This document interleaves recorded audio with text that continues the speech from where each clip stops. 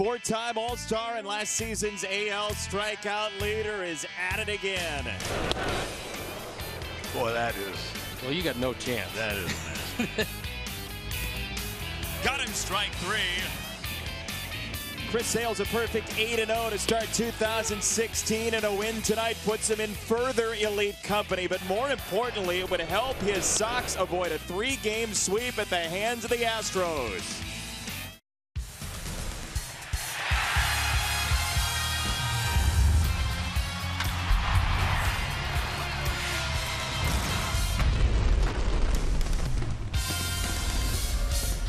The warm-up continues in Chicago. It's game 3 of a 3-game series between the leaders of the AL Central, the White Sox, and the Houston Astros out of the West.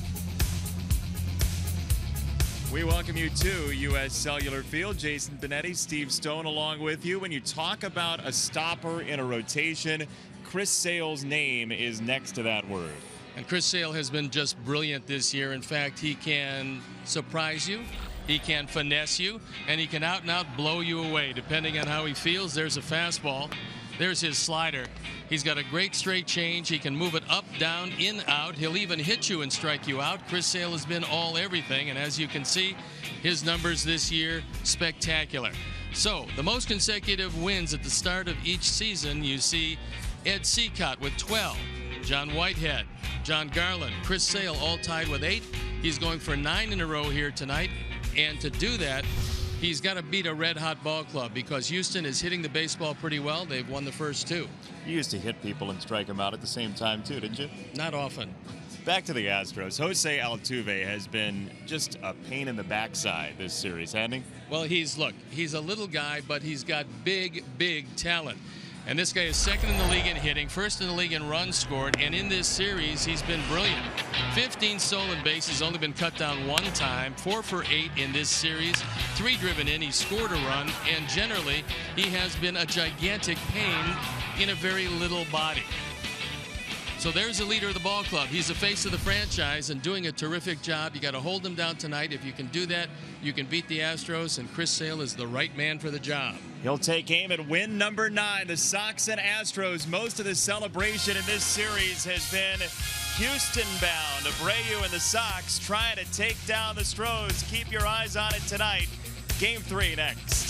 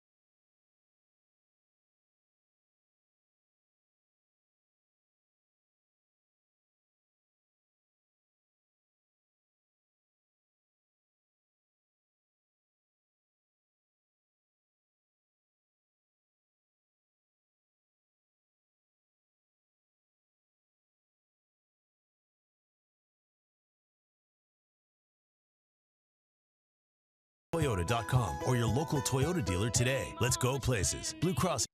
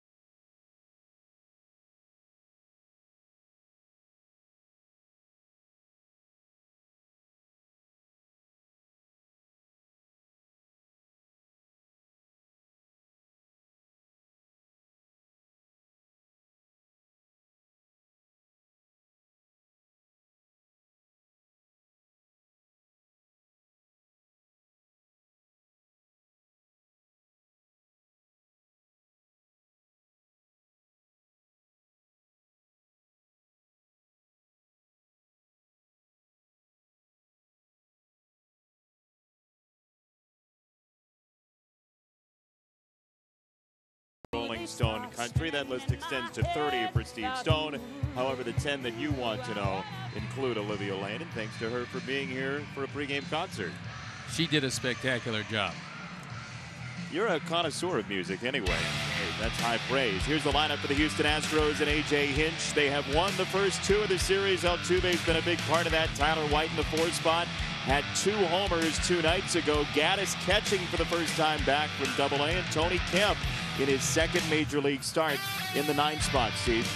Let's take a look at how Robin's going to line him up for defense tonight behind Chris Sale. Left to right, Melky Cabrera, Austin Jackson, and Adam Eaton.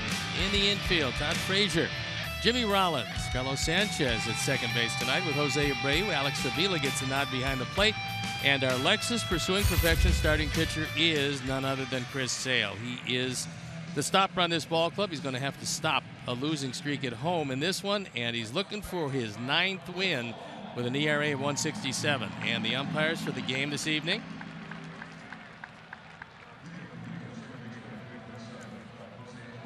there they are. Adam Hamari behind the plate. Tom Hallion, the crew chief, is at first. Tony Randazzo at second, and Dan Bellino is at third. So on a beautiful night for baseball, 66 gorgeous degrees. We're ready. Get us a win tonight, Jason. I will do my best from up here in the booth. If I was playing shortstop, there'd be much less of a chance. Sale to Altuve. Chris Sale trying to become the first 9-0 pitcher in his first 9 starts in 8 years in the majors. Begins with strike 1. Altuve 4 for 8, 2 walks in this series. Good news is the Sox have neutralized his running game, at least so far. They haven't been able to hold him down offensively. This guy is the leader of this ball club, and surprisingly for a leadoff hitter, 26 driven in. Trying to check his swing and went around 1-2 to Altuve. He's had pretty good numbers lifetime against Chris Sale. It hasn't been a whole lot of at bats, but he gets the bat on the ball. Very close. Avila tried to guide it over the plate. 2-2. Those numbers you were talking about. Altuve 5 for 14. 4 singles and a double against the Sox left-hander Sale for Altuve, and still 2-2. You can tell Chris really likes the competition. The second best hitter in the league by average at this point against the best pitcher in the league, because he got that one up there at 95. Cracked foul again. It'll take a 7th pitch on Altuve, who, as we were talking about briefly last night, has been the best hitter against left-handers the last 5 years in Major League Baseball. He's opened his stance a little more this year, and it's given him more power. 2-2. He fouls it off his body. You can almost feel the electricity in the ball yard tonight with Sale on the mound. The standing ovation. He comes out to a big reception from Sox fans, and rightfully so. And he's got the K zone, and there's a whole lot of people out there. It's the best night we've had by far on this homestand, and the best night we've had in quite some time. Hit to left field. Melky Cabrera on the move, and Altuve retired in the first. That was an off-speed slider, one of the few that Chris will throw. That was 77 miles an hour, but he realized it was a good battle against Altuve, who spoiled everything else. So he went to the off-speed breaking ball away, got him out front, and a lazy fly ball to left.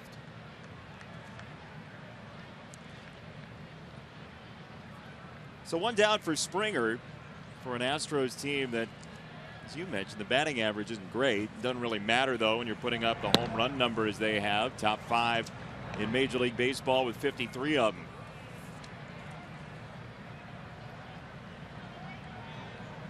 Young lineup, too. A lot of guys just coming up through the major leagues. They showed so much promise last year that you expected they would get off to a good start. It hasn't worked out that way for them, but offensively they're strong. They've got to get their starting rotation straightened out under the man you're looking at, A.J. Hinch. You mentioned yesterday a bunch of things he told us about the way he gathers information, but demeanor-wise, he did not strike me, at least, as a manager who was 7 under 500. There's no panic in him.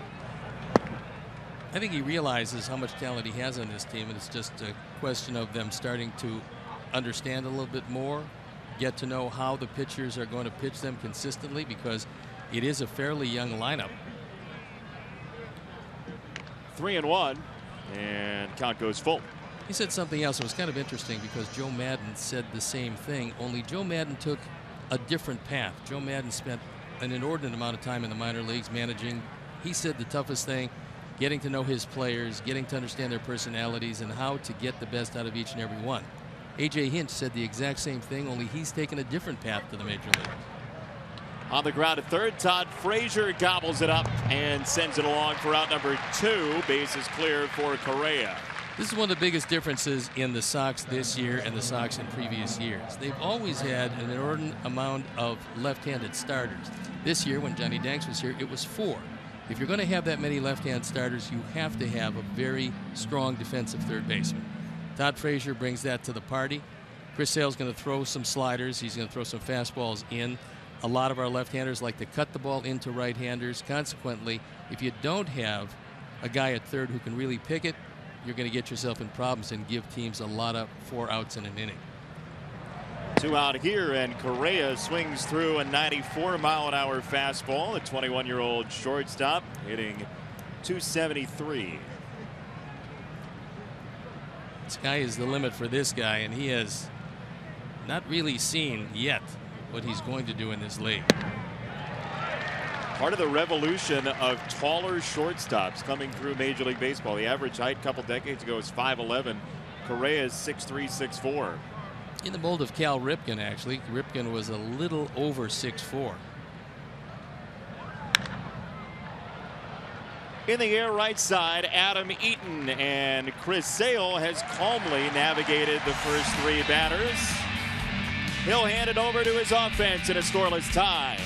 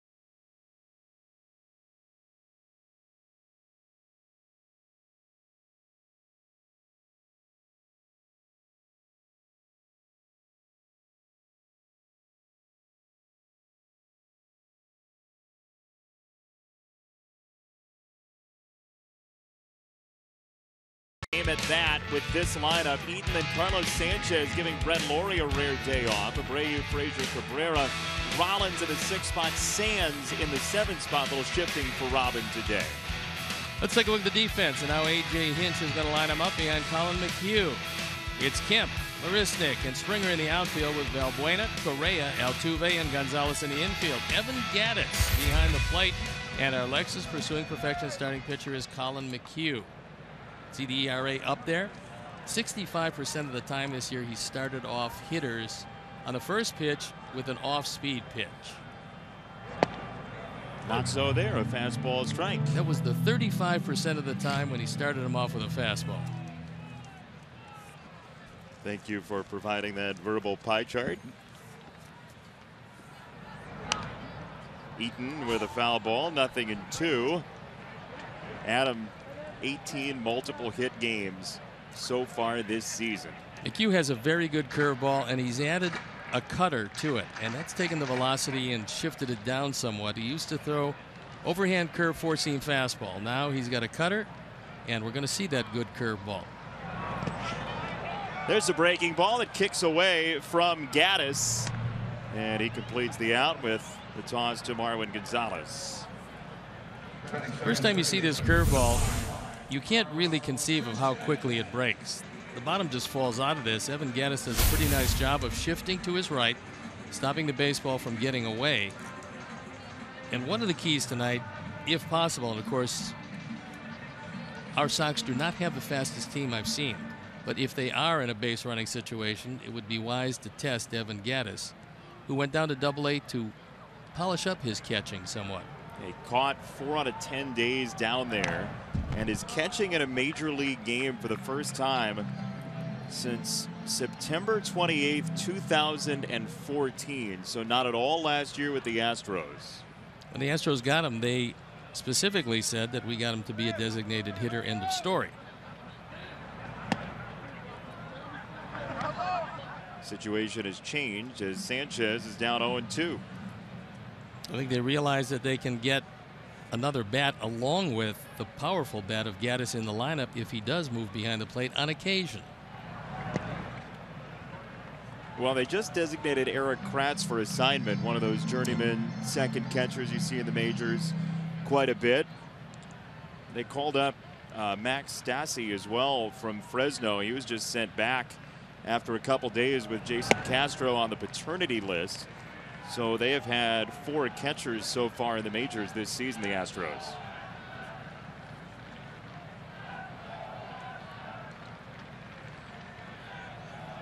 Two and two from McHugh to Sanchez. That's there for strike 3. Back-to-back punch-outs for McHugh to open play tonight.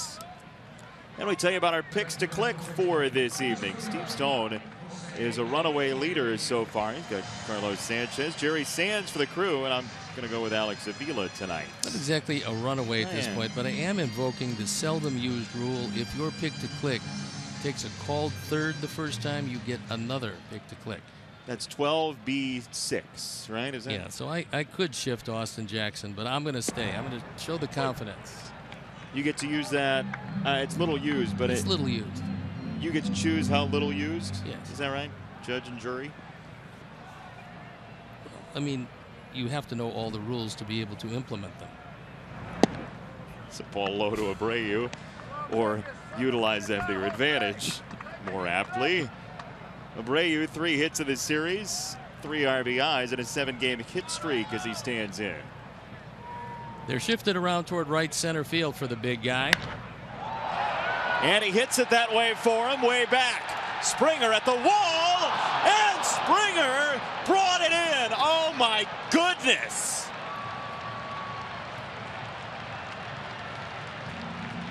What a play by George Springer. He timed it perfectly. He went back to the wall. At the top of his leap, he hauled it back in. His name's Springer, and rightfully so.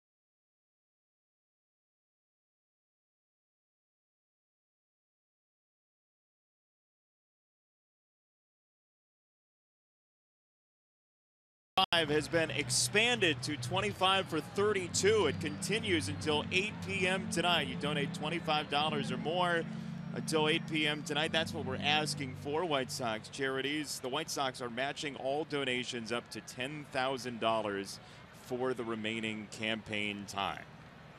I think it's a great cause, and it not only helps young baseball players, it helps a lot of people around the city of Chicago who need help. White Sox charities have been terrific. You know, we were talking about it last night with Corey Ray, and we showed you some pictures. The kid who came through the ACE program through the White Sox went to the University of Louisville.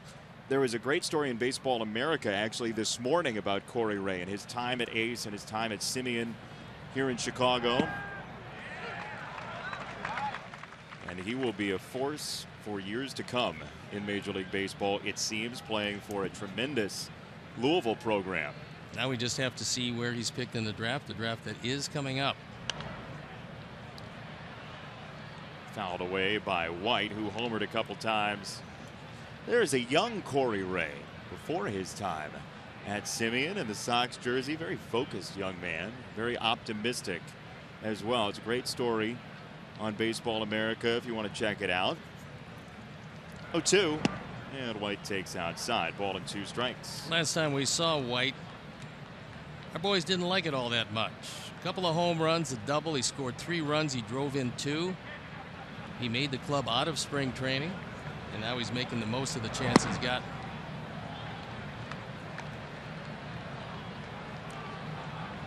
He's one of those guys. I mean, you look at somebody like Corey Ray, and you talked about the draft year last year, the junior year, as we were discussing last night. Fouled away by White. He's a guy that was a 4-year college player. He was at Western Carolina, not a venerable program, and just can hit.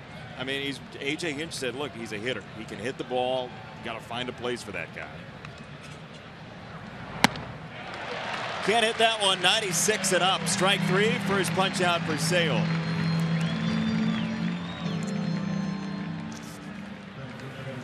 Time now for our Xfinity high-speed action replay. And George Springer is 6'3". He needs every bit of that as he turns, goes up, times it perfectly, and hauls it in. He actually reached over the wall, then collided with the fence and held on. What a play by George Springer.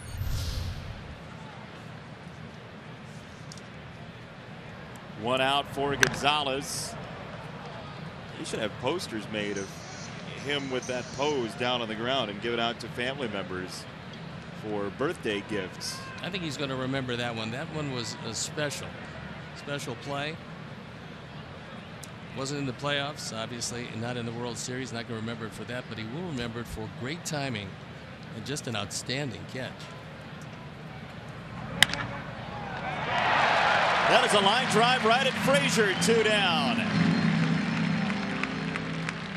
Gonzalez is their jack of all trades and usually swings a pretty good bat when he gets an opportunity. A.J. Hinch knows he can play him just about anywhere, and he gives you a great effort.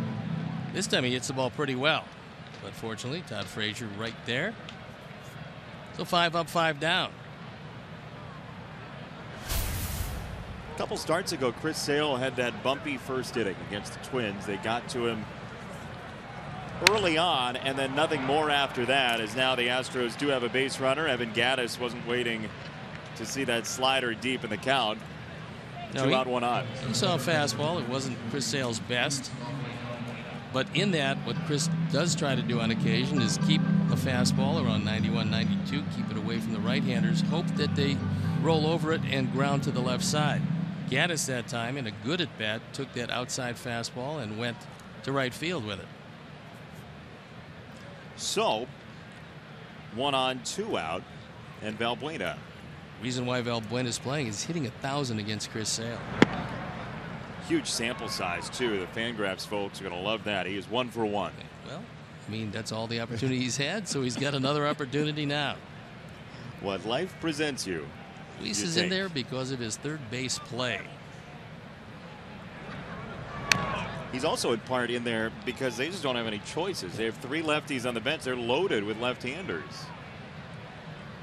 And that's a pretty good situation to be in, except when you pitch against the Sox ball club because of the left-handed starters. Most teams have 4 of 5, or at the most, they have 3 of 5 right-handed starters. So your left-handers get a lot of work. Valbuena wants to know where it was. Ball and 2 strikes on him. Adam Hamari is calling low pitches tonight, and that pitch caught the lower part of the zone. Outside 2-2 on Valbuena, who's hit lefties pretty well this year. 263 compared to 196 against right-handers. Coming off a year where he had 25 home runs.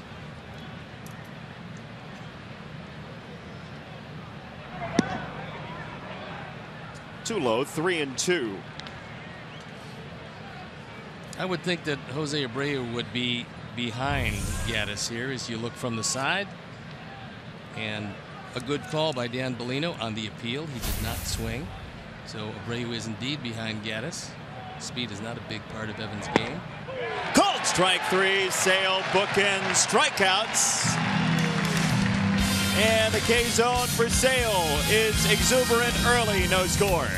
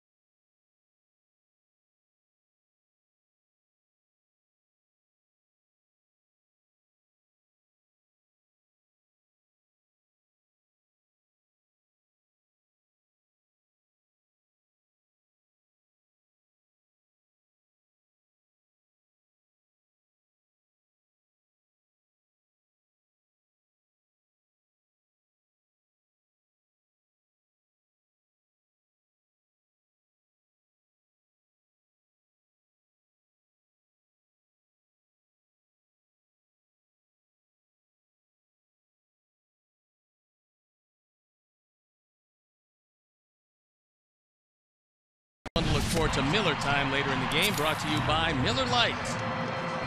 I see your Miller tees, and I raise you. Every Monday through the season, the White Sox will feature a flash sale in which 200 tickets in select lower-level seating categories for an upcoming game will be available for just $10. Each sale runs for 24 hours or whenever all the tickets are gone. For full details, visit whitesox.com/flash sale. How come you don't have to do the tongue twisters like /flash sale? We're selling seashells by the seashore later. One of the reasons is that you are becoming known as Mr. Segway. Keep me off those scooters, though, as long as it's a verbal segue. Todd Frazier leads off the second and braces for strike one from Colin McHugh. Frazier back from the flu yesterday. Took a walk, went 1 for 3. That was a cutter that McHugh threw over the inside corner. Usually don't want to keep it, and Gaddis wants the curveball. And he gets it, 0-2. A lot of times a catcher will make a call because he knows the scouting report.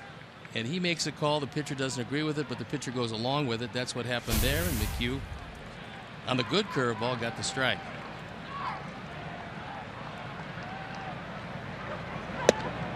Upstairs, ball and 2 strikes. You're talking about the cutter before the game and about how it maybe affects a pitcher and adding that cutter? Yeah, I really believe that the cutter subtracts velocity on the fastball when used over the long haul. There's a lot of managers, Joe Maddon is one of them. And I talked to him about why Tampa Bay brings up so many good young pitchers. He said, because my philosophy has been teach the fastball, give them a straight change, and the overhand curve. Those 3 pitches in that order. Fastball, straight change, overhand curve. Forget about the cutter unless you absolutely are desperate and need it. On the ground, second base side, Altuve flags it down, and he's late. Frazier is in. Without the radical shift, that's a ground ball to straightaway second base. But because Altuve was playing up the middle, he makes a good play. Gets it there, but not quite in time as Todd Frazier beats out an infield hit, the first base runner against McHugh, and a promising way to start the second inning.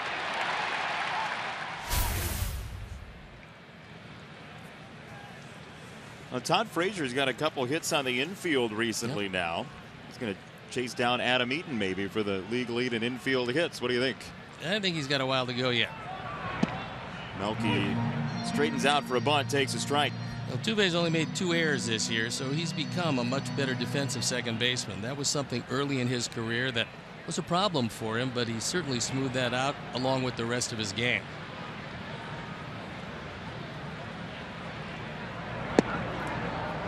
Nothing in 2 on Melky Cabrera, who's got a couple of hits in this series, including an RBI triple yesterday. Mentioned Eaton's lead on infield hits, by the way. He's got 13, and nobody else has more than 9. Well, factor in Bunting with the fact that he does make contact, and making contact, especially when you're in a defensive posture with 2 strikes, you're going to hit a lot off the end of the bat. He's able to beat those up. 2 strikes from McHugh. Melky got a piece of it and stays alive. Well, Melky, last couple of weeks, has put up some large numbers with 8 of his 15 RBIs the last 15 games. And I like the fact that he's tough to strike out.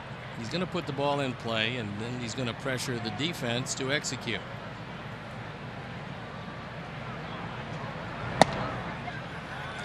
One and 2, one of the toughest guys to strike out in Major League Baseball, just 15 all year. Now, Todd Frazier is measuring McHugh in that he's taking a walking lead and waiting to see if McHugh stops him. If he gets that walking lead, he's able to steal a lot more easily. Now, he's not the fastest guy around. He is a good base stealer, and he's tried it out a couple of times with McHugh. McHugh has held the ball and stopped him at first base.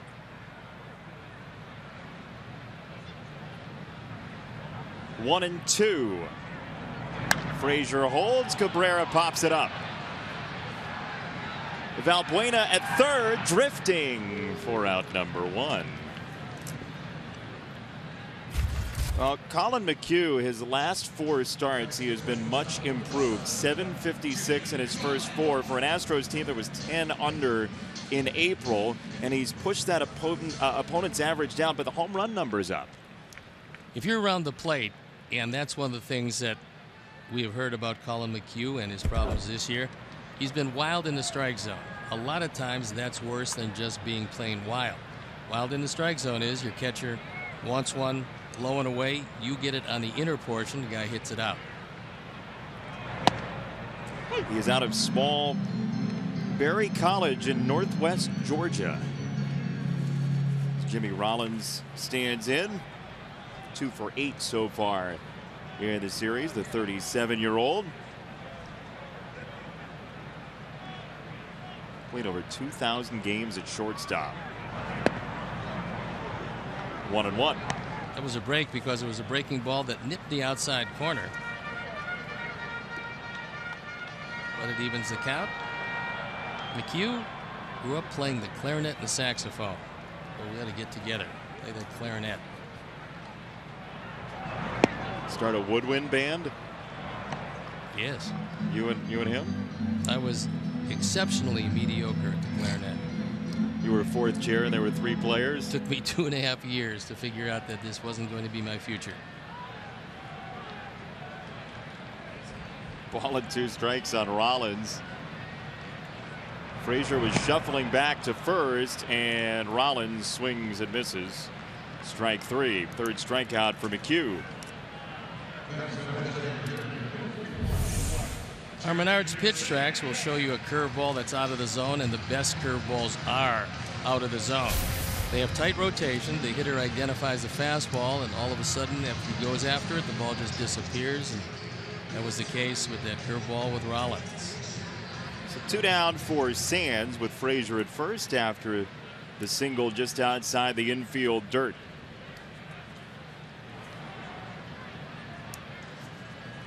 .39th at bat this year for Sands. By the way, the clarinet is one of those instruments that if you're not good at it, it is bad for the people around you.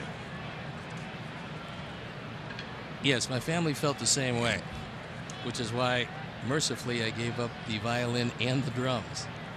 Yeah, it took 3 instruments for me to figure out that I better become a player. That it was you and not the instrument. Yes. The strike to Sands. He's got 3 hits and 13 tries this year against lefties, a .240 hitter against righties. So 2/3 of his hits against righties like McHugh. McHugh last year 19-7. There goes Frazier, and Sands sprays it foul. That's what he's been waiting for, and he did get the walking lead. You see him right there with that one quick step. What pitchers are taught is hold the baseball and make sure the runner is stationary. If you don't, you're probably going to give up a lot of stolen bases, and Todd Frazier had that one stolen.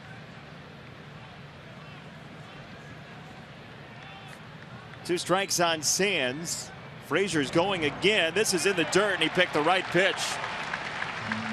And once again, he got off to a running start. And McHugh's so intent on that wipeout curveball that he doesn't pay attention to him. So man in scoring position, and Gaddis does the best he can do. That curveball is tough to corral, and Gaddis catching his first game in the major leagues this year. He's got his work cut out for him tonight.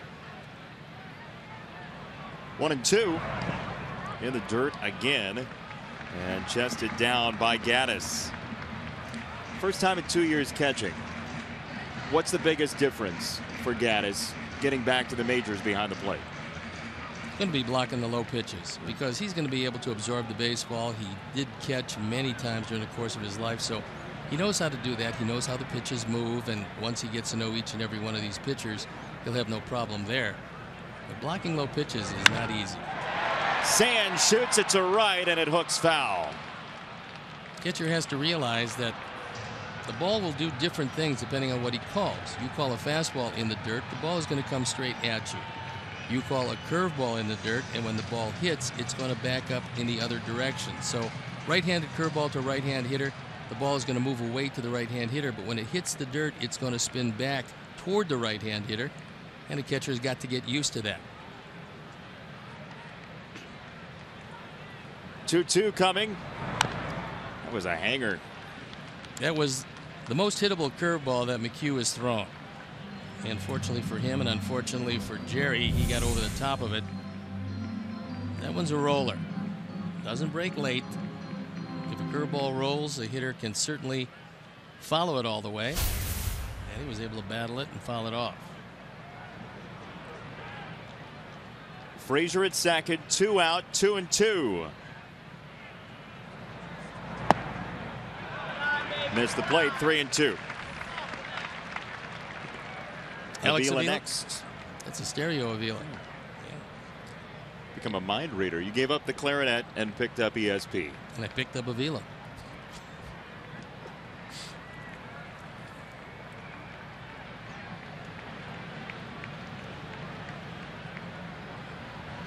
Three and two. Shot to center field. The Sox have the lead for Sale, 1-0.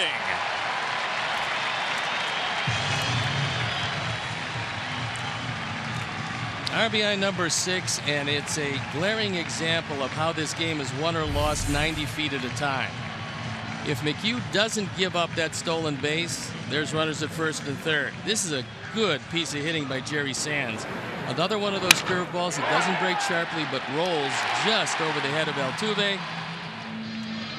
And the first run of the ball game. So good heads-up base running by Todd Frazier, who means so much to this team in every aspect of his game. And the Sox break on top.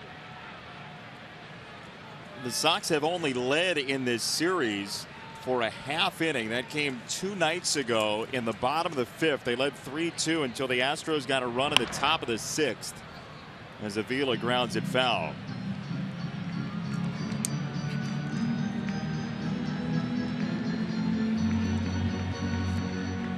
Many times a ball club will say to their ace, okay, there's your run, now hold them.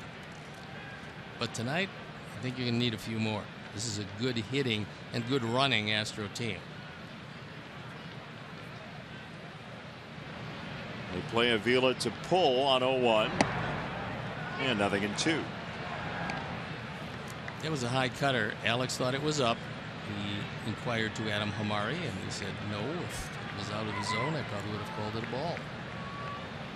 You can hear that from all the way up here, huh? I can. Yeah, I just, I'm a lip reader, especially when the lips are facing the other way. And in a mask.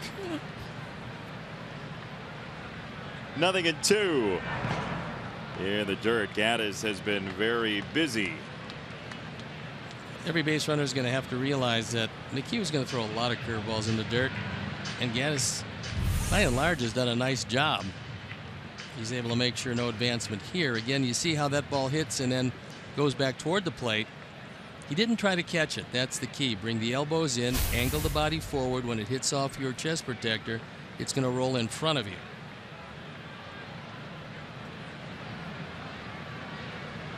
One, 2. That's high. 2 balls, 2 strikes on Avila. These are 2 very patient teams, both in the top 10 in pitches seen per plate appearance in Major League Baseball. The Astros are number 1. And Alex, one of the most patient of the lot. Sands at first, 2 down, a run in. 3 balls, 2 strikes.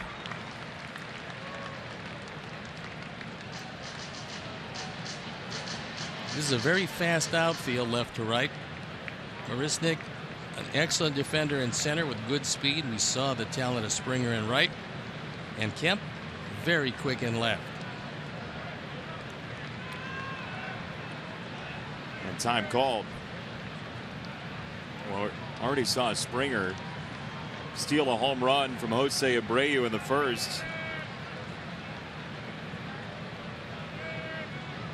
Pitch number 28 of the inning for McHugh. Sands will run 3-2. Right into the shift.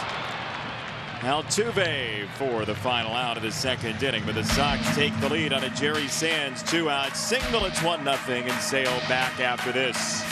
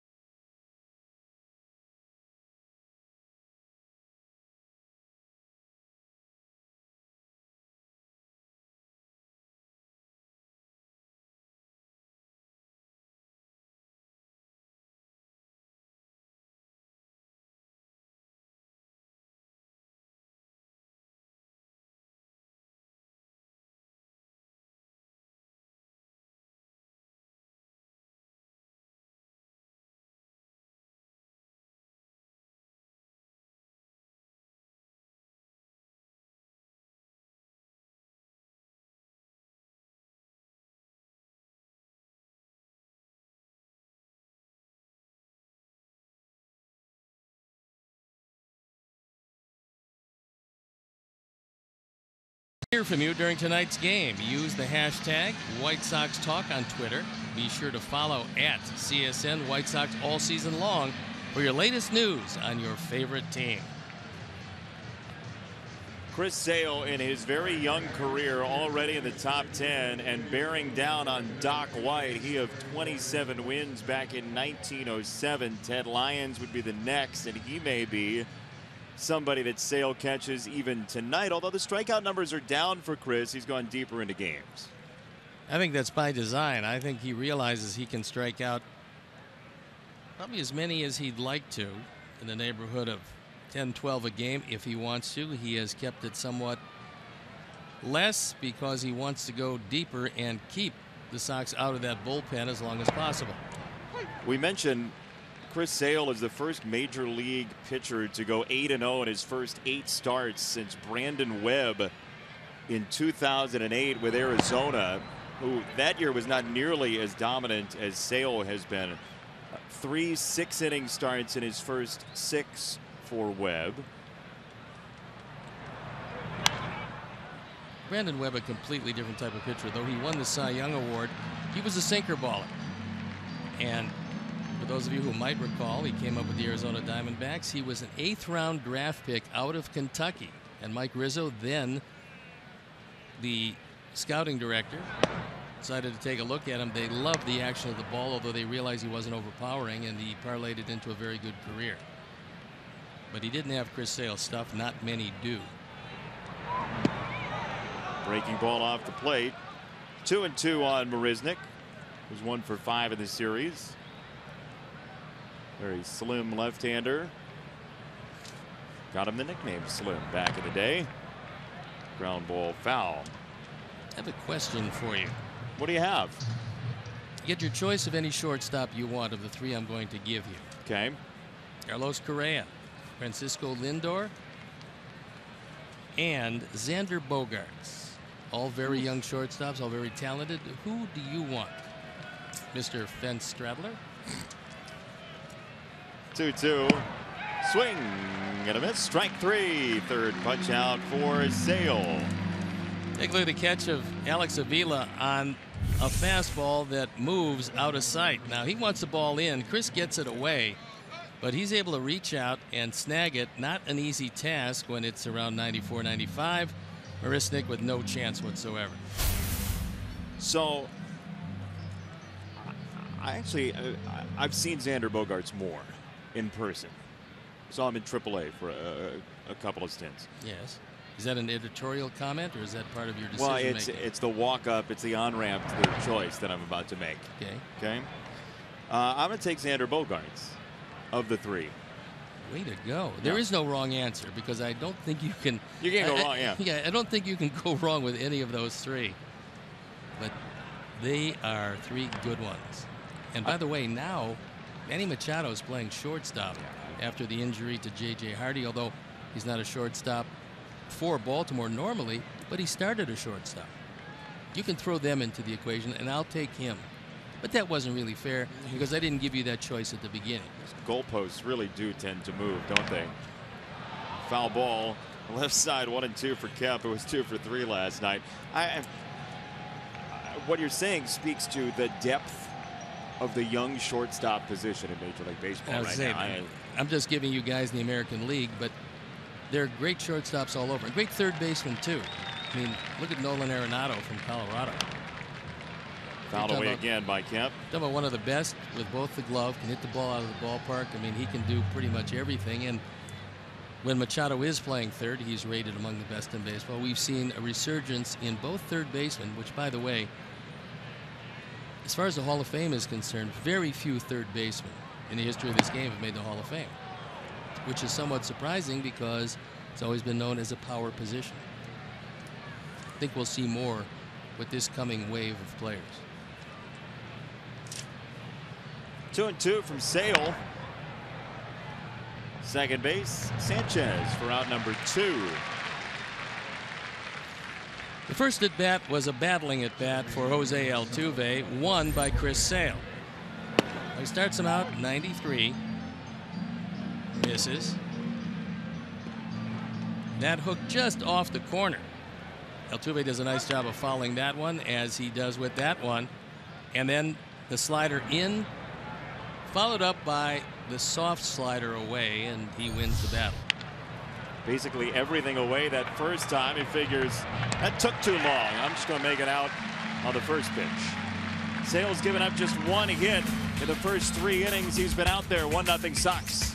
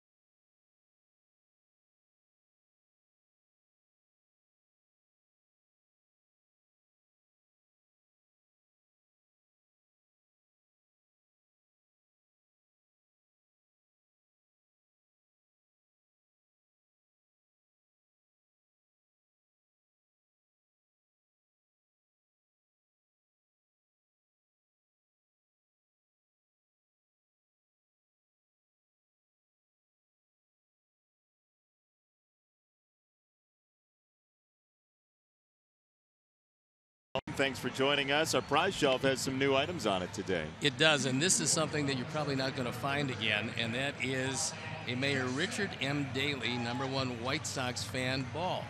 And on one side it has the mayor with Frank Thomas. The other side it has the mayor with our owner, Jerry Reinsdorf. So it's a classic baseball. That's just one of the things. You also have the Gene Honda autographed baseball. And, of course, a couple of statues of indeterminate nature, along with the ever-present plush Jose Abreu, whatever that thing was. We also have a Jose Abreu youth T-shirt. Yeah, and that's the key, is that the Milkman T-shirt is regular size, and the Abreu T-shirt is for the little people.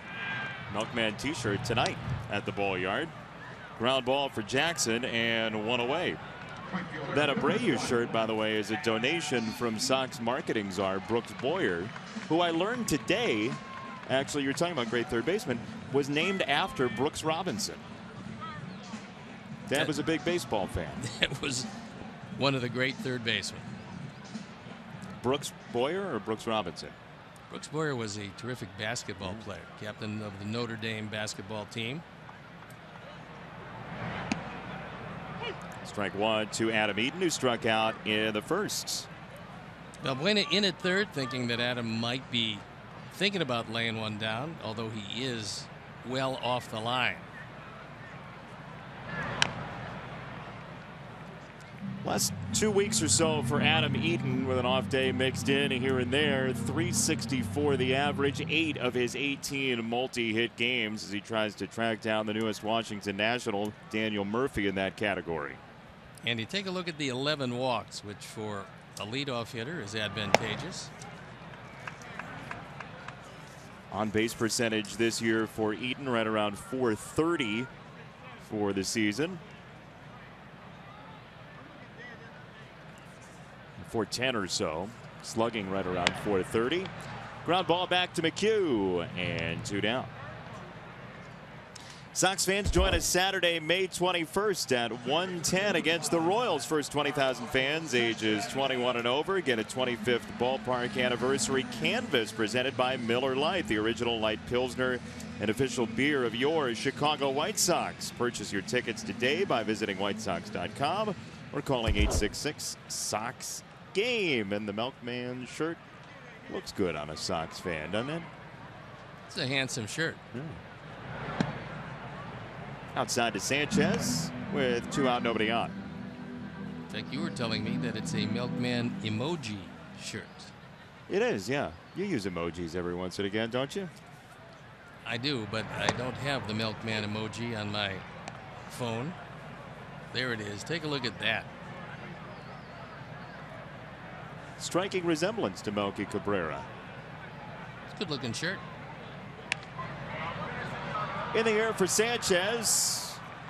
Correa is underneath, and a 1-2-3 inning for Colin McHugh. Sox maintain their 1-0 lead after 3.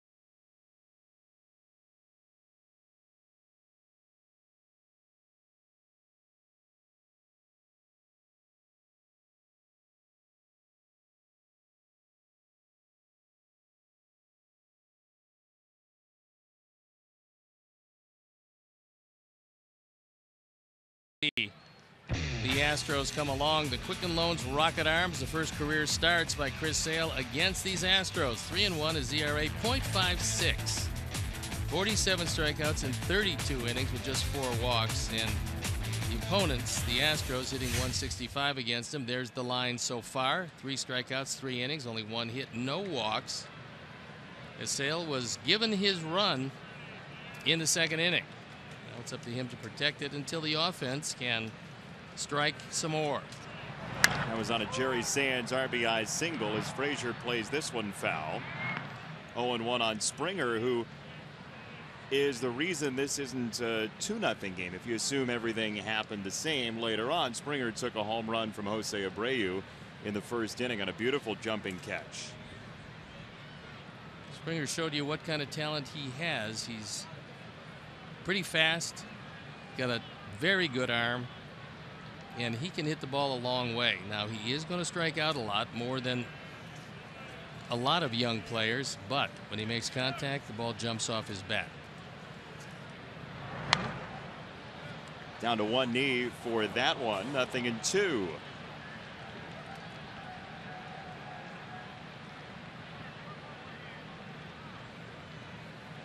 It's getting warmer, but blankets are still a good idea. It was nice today, chilly tonight. We'll see the Royals coming in here for 3 starting tomorrow, then the Indians to finish off this 10-game, 9-day homestand. And there are tickets available. In fact, some pretty good tickets. Should be a wonderful weekend weather-wise. And the Indians, a good team, so the Sox, who haven't played a whole lot in their division, now face their 2 closest competitors. Starting play today, Sox were up 2.5 on Cleveland, 4 on Kansas City, which split a twin bill against Boston, and then 5 on the Tigers. Springer, a first-round draft pick of these Astros back in 2011. The 11th player chosen overall, and he looks at a called third. 4th strikeout for Sale.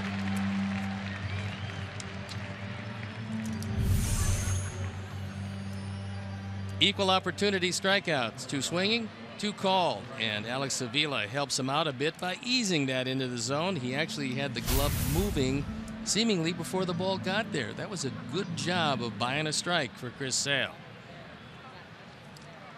So 1 down with that, and Correa to bat at 3 for 12 in the set.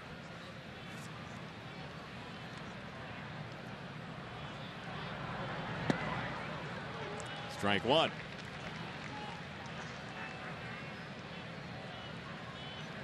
Fly out to Eaton and right for Correa to finish off a 1-2-3 first for Sale. This is trouble if it stays fair, and it doesn't. Strike 2. Hey, by the way, you were just featured on the video board, Steve Stone. I was. That was the year that I was getting triple meal money, and I was able to actually beat the Royals. Wow. No razor in sight, though. George Order, Oscar Gamble, Chet Lemon, all homered. That was called the Southside Hitmen. Yeah. You might remember that team. Nice to pitch behind those guys. Very exciting. They scored a lot of runs, and I think we're still waiting to turn our first double play from that season. Wasn't a good defensive team, but they could really hit. Rollins at shortstop retires his counterpart. Down goes Correa, and time for Sox Math. Tonight, no geography, we promise. Use the hashtag SoxMath on Twitter. First correct answer wins a prize from the prize shelf. Take the number of Sox minor league affiliates playing in North Carolina now. Multiply by the number of multi-hit games Adam Eaton had entering today. Subtract the number of American League players with more home runs than Todd Frazier entering today. And add Steve Stone's career Major League Baseball complete game total. Do you know the last one there? Do you know how many complete games you had? I actually don't. Really? No, I have no idea. Avila with the catch. Well, one of them was shown just a little while on the Jumbotron. So you had at least one. 1-0 Sox.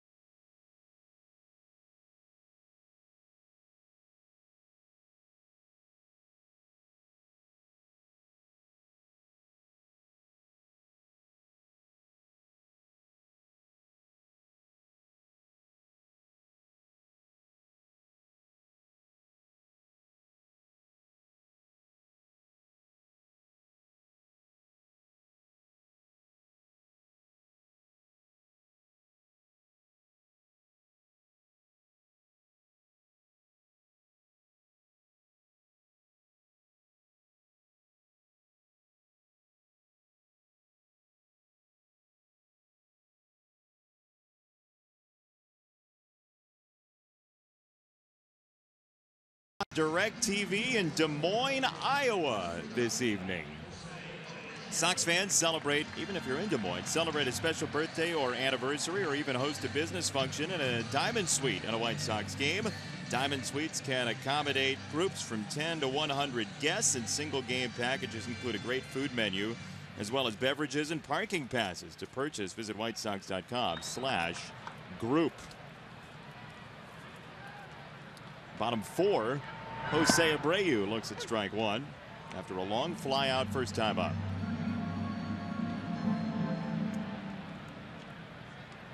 Once again, they are shifting around toward right center for him. Breaking ball, 0-2. Last time up, bidding for a home run on a low fastball. Springer at the top of his leap, able to bring it back. What a play. He caught one of those slats in the fence too. That couldn't have been great for the spine, but he will take the out certainly. Ball high, 1-2 on Abreu.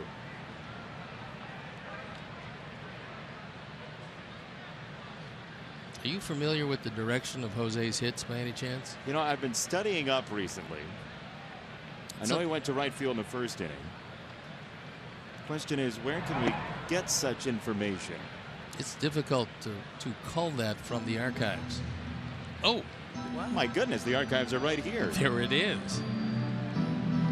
So it's pretty hard to defend him any which way, but you can see that the Astros have decided the way McHugh is going to pitch him, they're going to shade him a couple of steps to right center. 16, 9, 12, right to left. On the infield this time, Gonzalez off the bag, and McHugh the coverage for out number 1.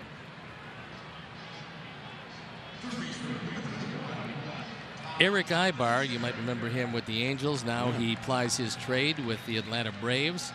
Was taken to a medical facility to have a chicken bone removed from his throat. Apparently causing him some discomfort. No timetable as to how long it had been troubling him, but quite obviously this was before the game. And their interim manager, Brian Snitker, said that the poor guy was scared to death, and I can't hardly blame him. I mean, that doesn't sound like any fun. I mean, from what we were reading, he came to the ballpark. Yeah, feeling discomfort. Yeah, couldn't talk very well. You've never done anything like that, have you? What was your weirdest injury? Weirdest injury? Yeah, like Brian Greasy, I think I remember. The football quarterback tripped over his dog and fell down the stairs at one point. That's happened to a few people, by the way. The dog thing or the chicken bone thing? No, tripping over your animal, depending on what it is and the size of it. Don't get that with goldfish terribly often, do you? No. No, I don't think so. 0-2 for Frazier. I have to think about this. I'll let you know. Wasn't there somebody too, I don't remember who it was, somebody that was trying to iron his shirt while it was on and ended up on the DL? Yeah, that probably isn't a real good thing. That wasn't you, was it? No, that definitely was not me.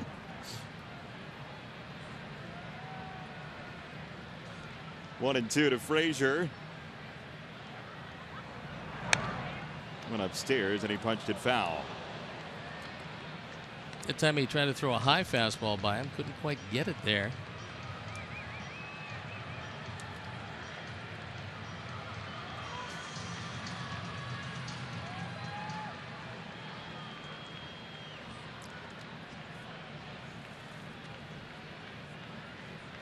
One, two.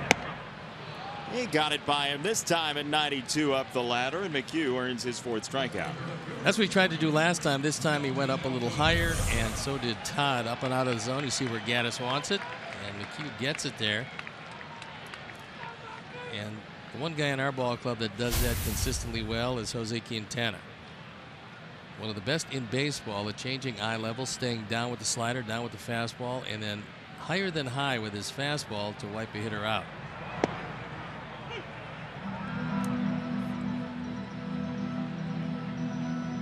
Why is that so hard for a hitter?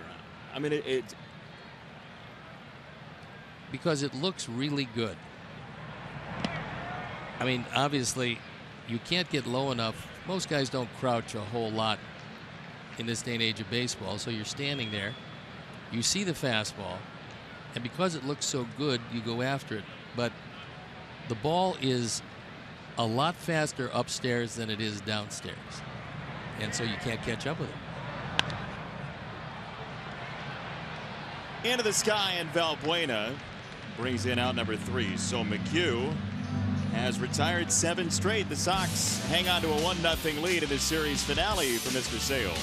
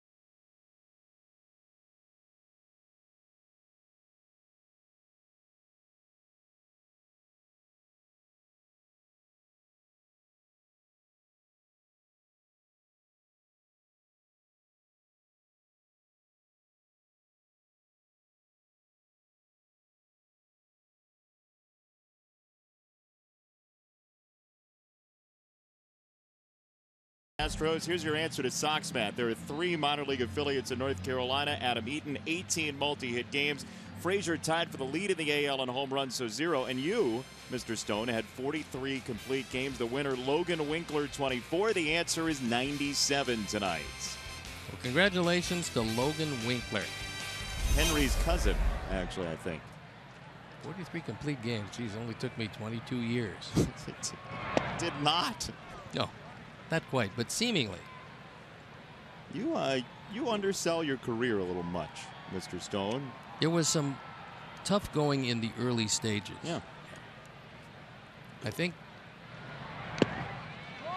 when you start out 5-9, 6-8, and 6-11, you get the feeling that maybe you won't wind up in the Hall of Fame. That's when I got in the restaurant business. Hello, just in case this thing doesn't work out. You make a killer chili, though. You really do. 0-2. Gonzalez on the ground. Abreu stabs it. Sale is on the spot for out number 1. Okay, let's take a look at Chris Sale and watch him early in counts and see what he does. This time, it was a fastball, but low and away. He invites Gonzalez to go after it, and he makes an out. This is 86. This is one of those here. I'll throw you a fastball. It won't be a real good one, and maybe you can ground it to the left side. He does the same thing with the slider. That was 81 miles an hour. Didn't try to hit the corner. Threw it right down the middle. And early in each and every one of those counts, he wasn't trying to strike anybody out. He was expecting some contact, getting a quicker out than a 5 or 6 pitch strikeout or walk would show. Well, you're talking about your own career, starting off 6 wins at center. You have to keep moving, be kinetic as a pitcher, right? I mean, Sale has gotten better this year from an already sterling last season. Yeah, look, last year he struck out 274 men, but he realized he was using a whole lot of pitches, and maybe in certain instances he wasn't going as deep in the ball game as he would like. Rollins at shortstop. Gaddis retired, 2 down. So Chris knows something, and that is, as the ace of the staff. And even though Jose Quintana is probably a 1A on just about every team, including this one, Chris Sale knows that he's got to go deep into the ball game to save the bullpen. It's no reflection on the bullpen whether they're going well or poorly. It's just that he knows if he keeps them out of games, they'll be stronger for the next night. And then if Jose Quintana goes deeper in the game, then they'll be very strong for the night after that. Both of these guys are looked to by their team to take the game deep, and they both do it. They have been two stabilizing forces back-to-back days for the Sox this year. Team currently on its longest losing streak of the year with 4 straight in the loss column and 6 of 7. But the good news is they're still up in the division by 2.5 opening play today. Chris has had the Astros completely off balance. When they're looking for something off speed, he's throwing them a good fastball. When they're trying to gear off that good fastball, he's taking something off either the straight change or the soft slider. Valbuena lays off, 2 balls, 2 strikes.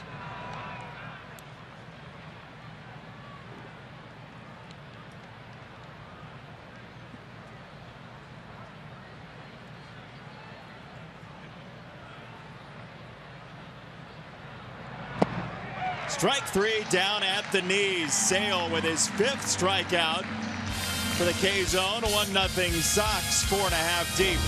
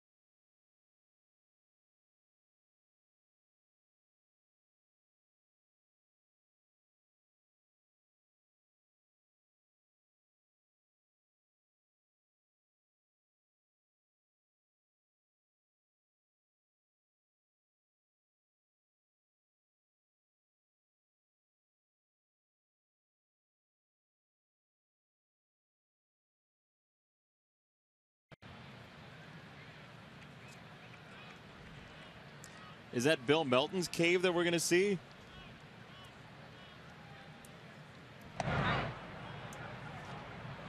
Well, that's good. I like that. Thank you, Chuck. Look forward to that. Jimmy Rollins, bottom 5. McHugh, who has been a first pitch strike machine, gets ahead of Rollins, and this finds the seats. I always feel like I'm back in high school when I'm talking to Chuck Garfien, being a Homewood Flossmoor Viking.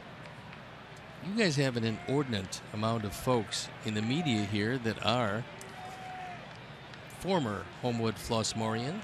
That's what you call it? I think we're pretty ordinate. 0-2. Scott Merkin, is he one of those guys? Scott Merkin's not very ordinate at all. It's a strikeout for Rollins, 1 down here in the 5th. Jerry Sands drove in the only run of the ball game, and with that White Sox run, eClick Lending has donated $100 to the Pat Tillman Foundation, supporting military veterans and their families. So good piece of hitting by Sands as he took a curveball low and away, hit it off the end of the bat. It came after a stolen base by Frazier, and that is the total scoring. These two clubs, in fact, there's only been 3 hits in the game. They've all been singles. Sands, Frazier, Gaddis.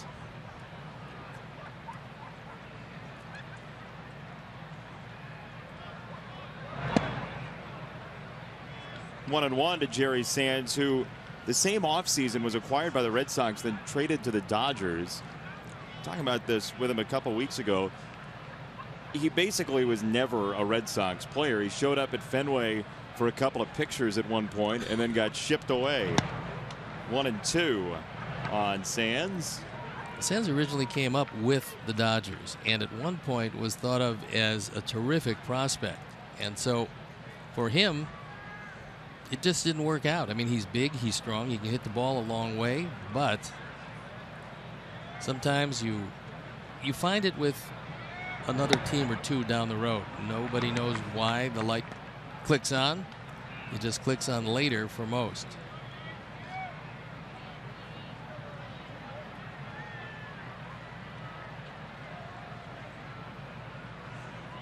Two and two. Breaking ball low, picked by the Dodgers, then the Red Sox, then the Pirates. Waivers to Tampa Bay, and then signed as a free agent with the Indians.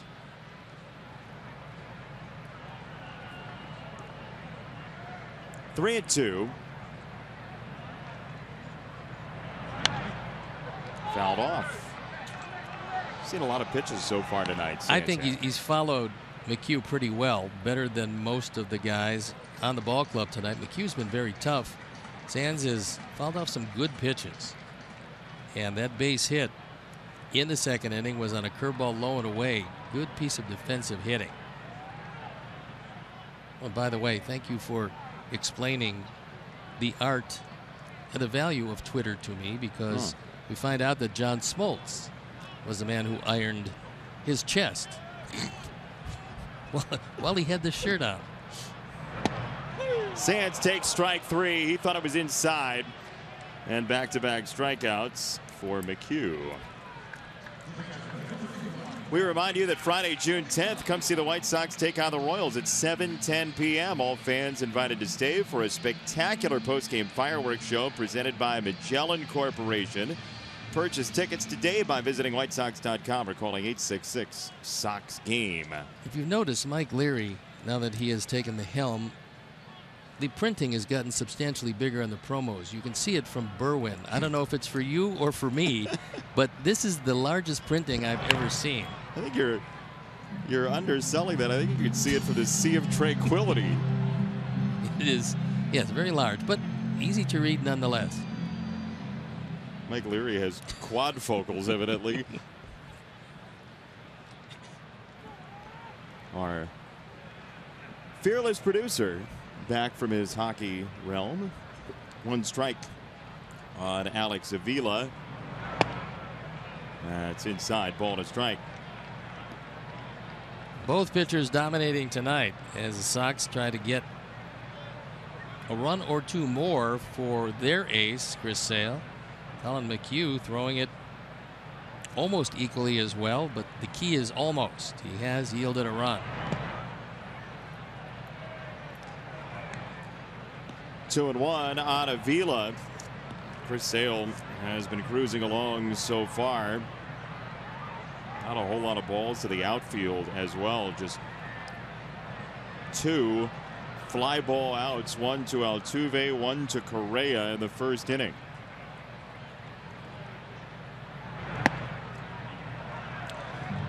Three balls, 1 strike on Avila.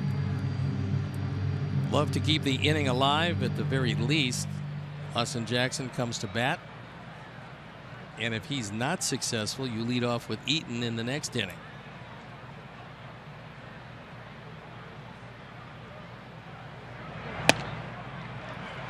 High ball 4.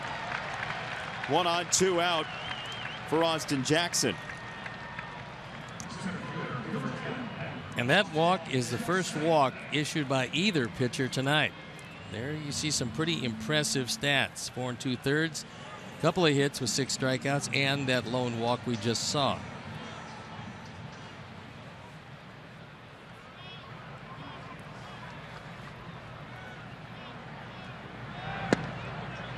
And Sale's in for a strike to Austin Jackson. Chris Sale trying to get to 9-0 in his first 9 starts.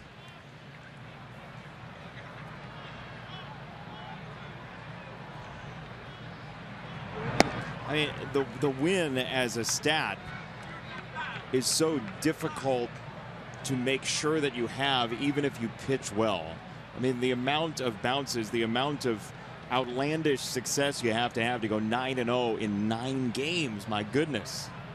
Chasing Ed Seacott, who won his first 12 in one season many years ago.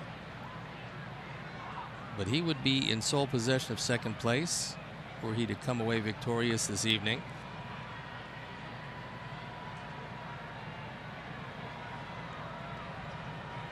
Two and one for Jackson.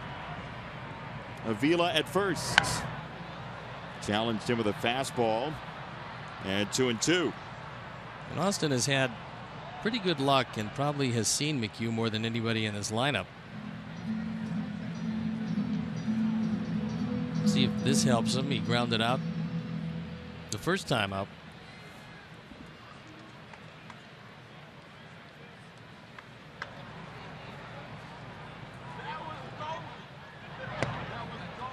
He got him swinging, so McHugh strikes out the side in the 5th. 1-0 lead still stands for the Sox and Sale.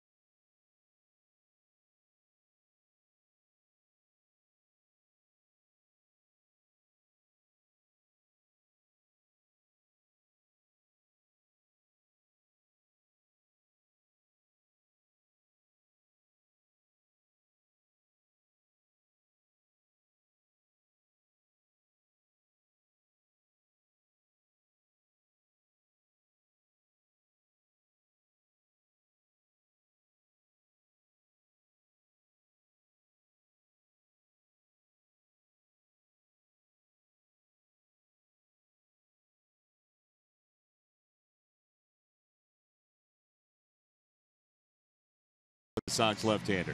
It's been an unbelievable pitcher's duel tonight. Chris Sale getting the best of it so far, but it's only 1-0, and Sale has to keep rolling right along. This is a good lineup, and Chris Sale has made him look futile in the early going. Hopefully that continues. A 1-0 lead is a tenuous and precarious lead. Especially with the way the Astros hit home runs for the season. More than 50 for the year. Top 5 in Major League Baseball. And Sale will go against Jake Marisnick first here in the 6th. And he goes shopping for the first pitch. Sanchez to Abreu, 1 down. There's an example of what Chris has done in this latest run of exceptional pitching. That was 89 miles an hour. It was what is termed a batting practice fastball. It's not really a straight change. It's not really his best fastball, but he throws it just off the outside corner and invites Jake to make the first out on 1 pitch, and he obliges by hitting it right at Sanchez at second. That brings 1 out for Kemp. who flinches and takes strike number 1. Only 69 pitches, and we're 1 out into the 6th inning. That has been vintage Sale from this year. Shortstop Rollins, 2 gone on 3 pitches. Time for tonight's edition of Sticks and Stone, where we ask Steve Stone to go deep in the annals of Steve Stone history to tell us how Steve Stone did against a former Houston Astro, Larry Dierker. Well, you know, Larry Dierker was an excellent pitcher. You do know that. He also was very strong, and he could hit the ball a long way. See, this is a trap. Yes. With the pitcher up there. I absolutely have no idea how I did against him. He is gone from my memory banks. And there's a shot to left, base hit for Altuve, who's on with 2 outs. Second hit for the Astros tonight. You got most pitchers out, you'd assume, right? Not the real good hitting ones. Yep, although Larry hit right-handed. So you got a better shot. Yeah, I had a better shot, but I'm thinking you wouldn't have put him up there if I got him out all the time. There would be no purpose to it. Could be a trick question. It could be, but I will not fall for a canard from you guys or something along those lines. You don't want to be hung by your own petard. 2 out, 1 on. Altuve, the speedster, and a foul ball for Springer. Well, he wasn't waiting around at all. He picked on the first ball fastball. Little something on it. 93 on the outer portion, and Springer tried to take it out of the ballpark. He's hit 9 of them this year.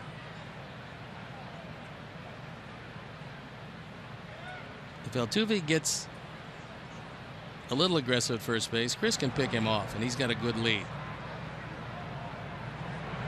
To home on a ground ball to third. Frazier, the short way, inning over. Altuve, the single, no harm done. Still 1-0 after 5.5.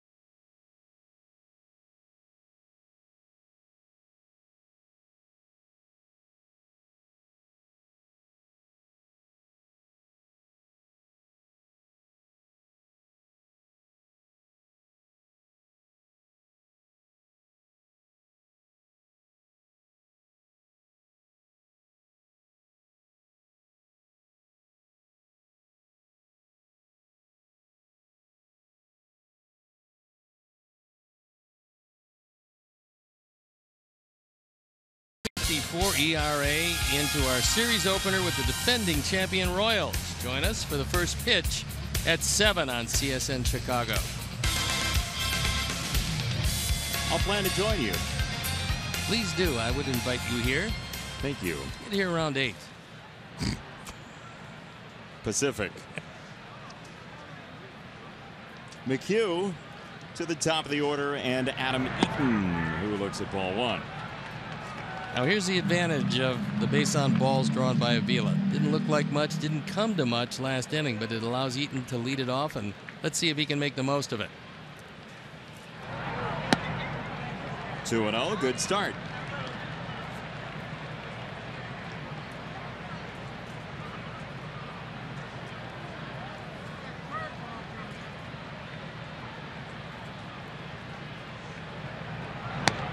Out again, 3 balls, no strikes. McHugh is starting to get under the fastball.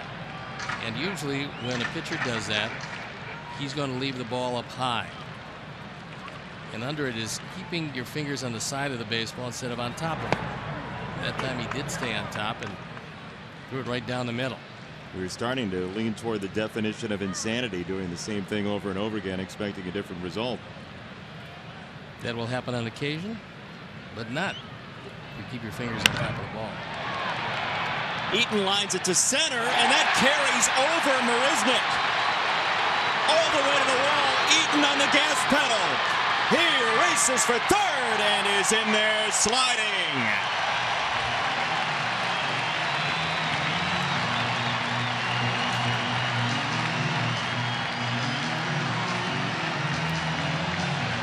Toughest catch for any center fielder is a line drive hit right at him, and that time Marisnick took a step in. From the high home camera, we'll see this one misplayed, and by the time Marisnick gets back, he can't haul it in. So off the glove, to the wall, Adam Eaton to third base. And a perfect way to hit with the infield in at all four positions. The fourth triple of the year.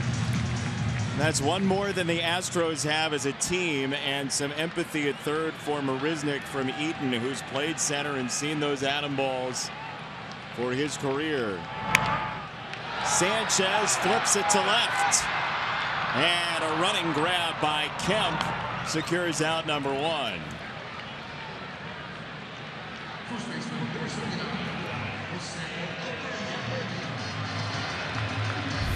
Tony Kemp coming on and getting rid of the ball quickly after he catches it. One thing to go down with a sliding grab, but realizing that Adam Eaton with speed at third base, Kemp got it in quickly, leaving it to Abreu. Take the fly out here. That would get a run home. A long fly out. He was robbed by Springer of a home run in the first.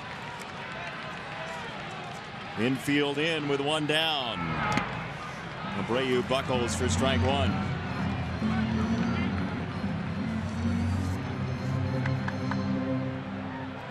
Leadoff triple for Eaton. Trying to double the lead for Sale. Abreu with 3 sacrifice flies this year.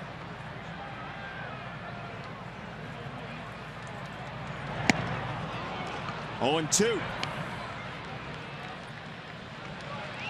Well, you never need a run, but a leadoff triple, you'd really like it. Give a little cushion to Chris Sale, who's throwing the ball unbelievably well, but that 2-run lead will make things a lot more comfortable. And here's the hook. It's a good one. Abreu punches out, swinging on 3 pitches.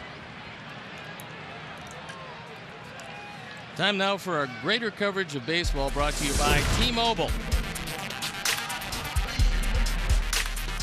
First 20 games, Jose Abreu was off to a very slow start. Last 20 games, he's doubled the RBI, the on-base plus slugging, and multi-hit games, although that at bat for him very frustrating.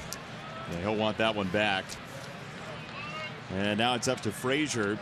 4 pitches ago, Eaton was at third, nobody out. Fly out to left, 3-pitch strikeout, and McHugh is nearly off the hook as Frazier turns away from a breaking ball. It is a huge run 90 feet away.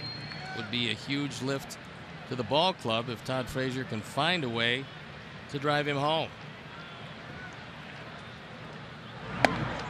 High fastball, 1-1. That's how he struck him out in the 4th inning. And that fan watching the game on his phone. We appreciate the viewership, however it comes. 2-1 to Frazier.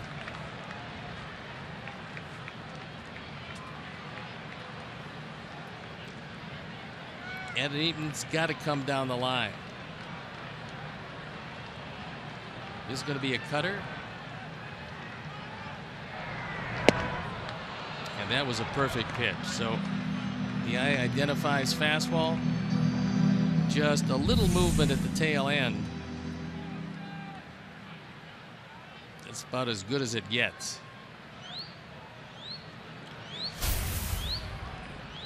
2-2. 3 balls, 2 strikes. Well, runner at third, nobody out. They say you're supposed to get a run about 85% of the time. You'd like to get that guy home. If you don't, no harm done, at least for now. Frazier trying to do it on 3-2. In the air, left field. Kemp has a play. And the Astros dodge a 6th inning run. To the 7th we go. 1-0 for Sale and the Sox.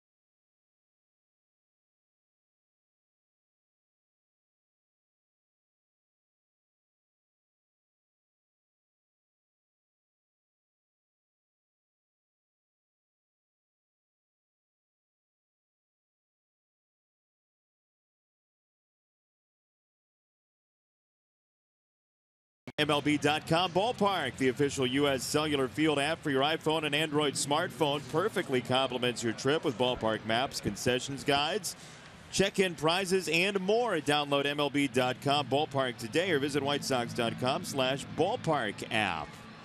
So we asked Steve earlier, oh, you're sitting here, I can talk to you, how you did against Larry Dierker. Yes. You didn't give up a hit. Congratulations. Wow. You got the pitcher out. How about that? See, that's a no-win situation for you there that we put you in. Well, true. But Larry was a good friend of mine, and the fact that apparently I gave him no hits, he became a better friend of mine. Is that how it goes? Yes. Guys at second, you don't care for very much. He wasn't a little left-hand hitter, which drove me to distraction. And the bat explodes. Correa hits the old bat detonator. Well, that was a straight change, and Correa got it off the end of the bat. You see the cupped bat. So he caught it off the end. Good straight change. And bye-bye bat. See that much more on fastballs than you do a changeup. He was just out in front, and unfortunately for him and the bat, he made just a little contact. None there. 0-2.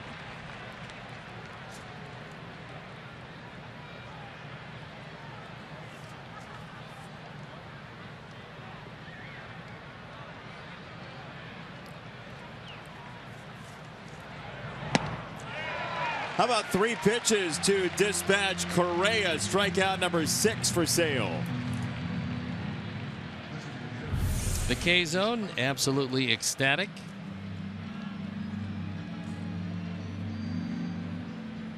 As well they should be. That fastball up and away, and with each successive pitch, it got a little bit faster and a little bit higher.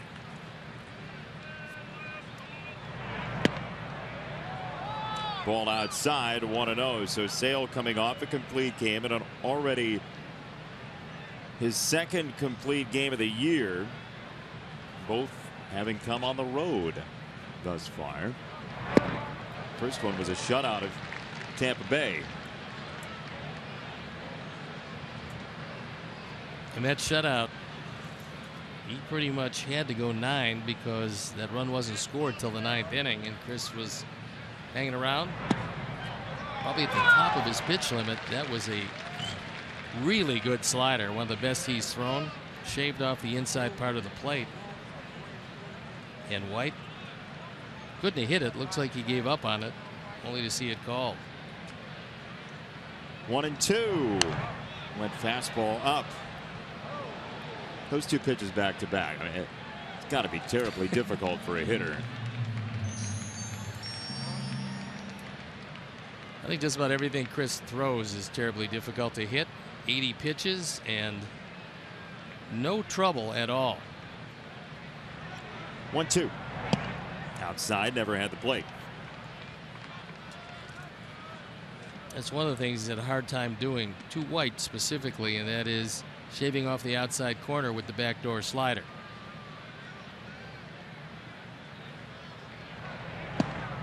Fastball, nailed it. Strike 3 again. Well, White wasn't happy. I'm not sure who he was unhappy with, himself or Adam Hamari. That ball had the whole plate. And I think when Mr. White sees this one again, he'll realize that it was well in the zone. Our Toyota pitch track says so. Good pitch.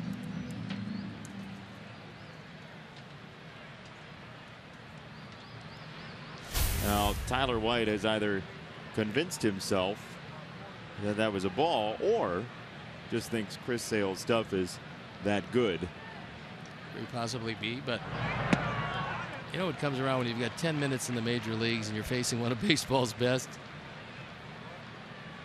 He's going to get the benefit of the call, but he didn't need it there because that entire ball had the plate.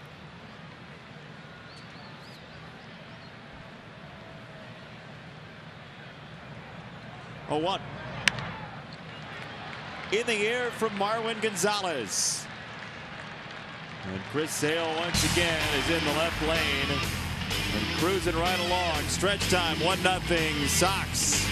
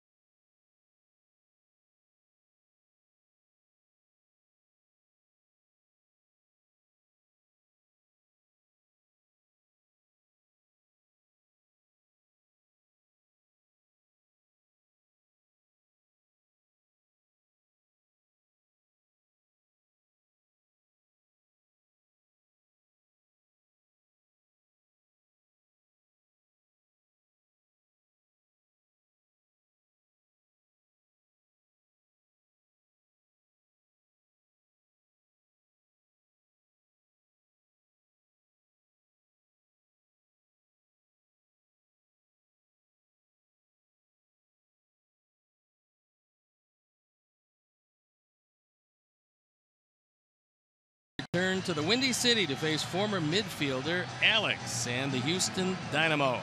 Coverage begins at 3:30 on CSN Plus. Well, stretch time here at U.S. Cellular Field, the perfect time to mention that today's the anniversary 12 years ago when the Yankees decided to go away from Cracker Jack to Crunch and Munch, to much public dismay. What a horrible decision. Buy me some peanuts and not Cracker Jack? No. Didn't you have a partner who had a deal with Cracker Jack at some point? I did many years ago. In this city? Yeah. Mr. Carey was very unhappy with a Cracker Jack promotion. Talked about being a young person. Paying a nickel for Cracker Jack, which he earned, or some people thought might have appropriated from someplace else, only to find there was no prize after eating the whole box. What a horrible, empty feeling for a youngster. It was indeed. On the ground at first, Melky hit it hard. Gonzalez is there, and he wins the race. Gives you an idea of just why A.J. Hinch loves Marwin Gonzalez. He can play anywhere, play good defense, realizing that McHugh probably is not going to get there in time, takes it himself and wins the race by a step. So wisely, and this is a good idea by Evan Gattis, because McHugh did run to first base, he just walked out to make sure that McHugh was breathing properly. He wasn't the big bad wolf. No, he was feeling pretty good. 1 out, nobody on. McHugh to Rollins. That one flutters in for a strike. 0-1 to Jimmy, who has seen 8 pitches and struck out twice tonight. He's had a hard time staying back on that curveball, and he's going to see another one.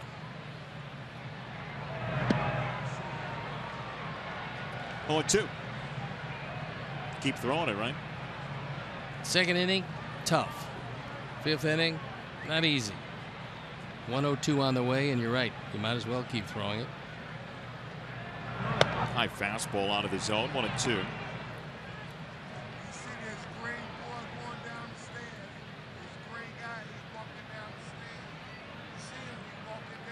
The 37-year-old shortstop Jimmy Rollins hit it perfectly. It's a winner in bocce and in baseball. 1 on, 1 out. Finally, he's able to make some contact on a curveball and couldn't have tossed it out there any better. So squibbed off the end of the bat. You see that Valbuena is well off the line. So with no chance of that rolling foul, Jimmy Rollins has got a base hit. Then they hit the 10-pin squarely and keep them all up, but he's at first. And I would like to make an audio tweet. You would? Yes. Go for it. Ron wants to know why we didn't mention Lamar Hoyt's 9-game streak to start the 1982 season. And the reason is he had a couple of relief appearances in there, and it took him to his 12th start. So when we're talking about consecutive wins and consecutive starts to start the season, Lamar Hoyt does not qualify in 1982, but thanks for watching and inquiring as to why we haven't put him on that list. Lamar Hoyt, by the way, 83, what a year for him. Steve's audio tweets presented by the Prize Shelf. The Prize Shelf presenting Steve's audio tweets. Tremendous underwriting. It's my ability to tweet that allows me to audio tweet. Sands the only RBI tonight. And that was in between something and nothing.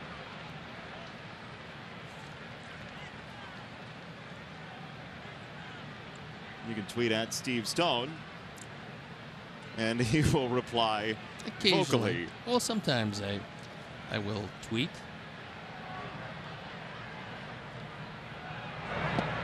Breaking ball in the dirt, and there goes Rollins. He was off. Well, knowing that McHugh really likes his curveball, and Evan Gattis likes it even more than that tonight. 0-2 pitch, good pitch to run. He takes off, and he's in easily.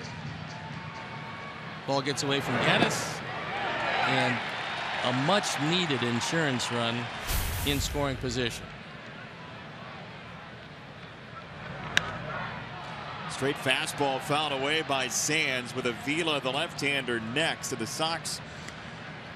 After that Rollins stolen base, another runner in scoring position. Last inning, triple from Eaton to lead off the inning, then a flyout, strikeout, flyout. Didn't get the run home.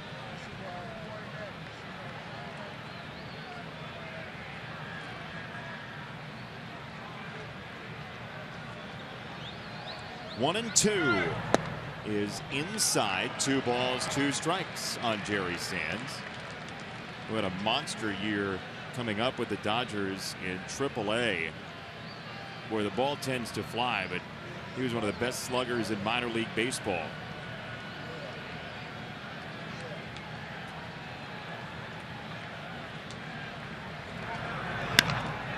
On the ground and through. Rollins has to hold to the stop sign of Joe McEwing. First and third, one out.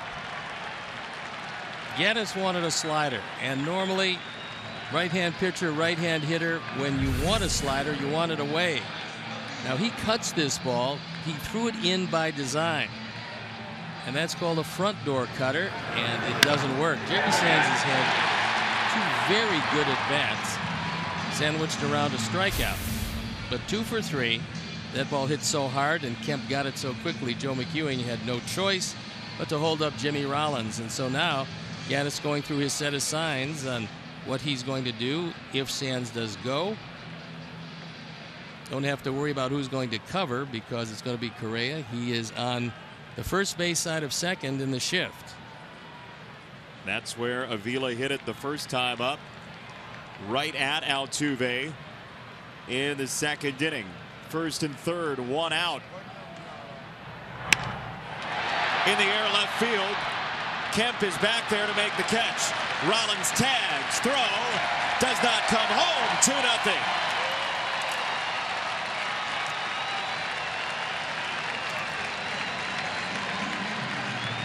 Alex picked out a pitch that he thought he could hit in the air and took it the opposite way.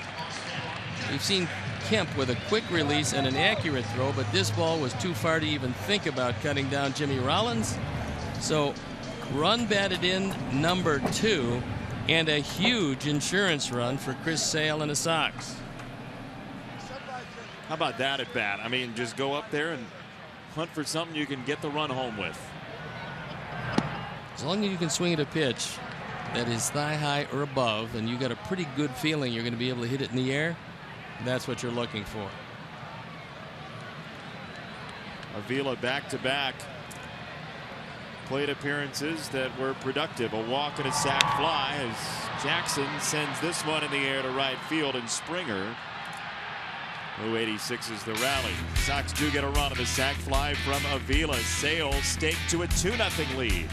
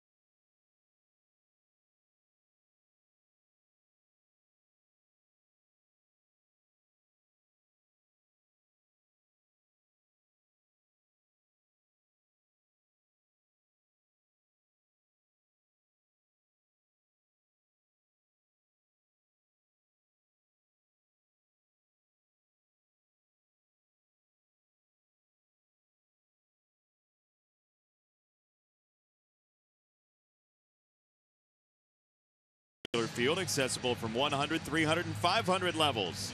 Young Sox fans can learn baseball from White Sox Training Academy coaches. Don't miss the batting and pitching cages, base running areas, and be sure to check out the latest Xfinity technology, including the X1 platform. X1 by Xfinity. It will change the way you experience TV. Boy, if there's only somebody who would sponsor Chris Sale's, oh, it is. It's American Sale. Chris Sale's pitching line is brought to you by American Sale. 7 innings, just 2 hits, no walks, 7 strikeouts. He's done it on 84 pitches, and he finds himself with a 2-run lead. first. He will oppose Evan Gattis here in the 8th. And Gattis, who homered 2 nights ago, gives this one a ride. Jackson is back, and it's 2-1. The Astros get the run right back. Gives an idea how strong Evan Gattis is, because that's a very good pitcher's pitch. That ball was low and away, just barely having a piece of the plate, and Gattis went out and got it. A forward home run replay. Great location, and seemingly takes it off the end of the bat, but he's so strong, he takes it out of the ballpark.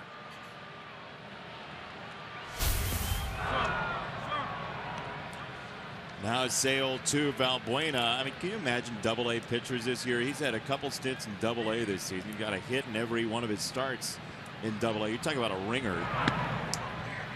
That's why it'd be so valuable if he can really take some of the catching load from Jason Castro, because you get yet another power bat in the lineup that's not the designated hitter. 2-0 on Valbuena as Sale tries to settle in and gets a pop-up. Sanchez the call, and the ball, 1 down.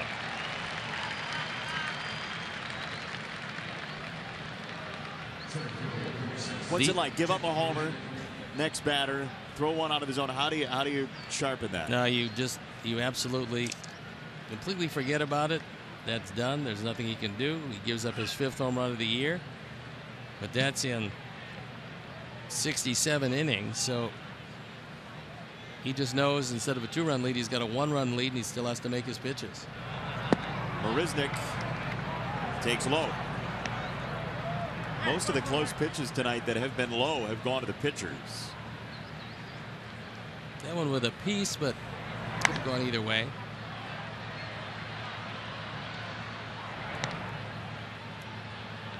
Ball and a strike on Marisnick.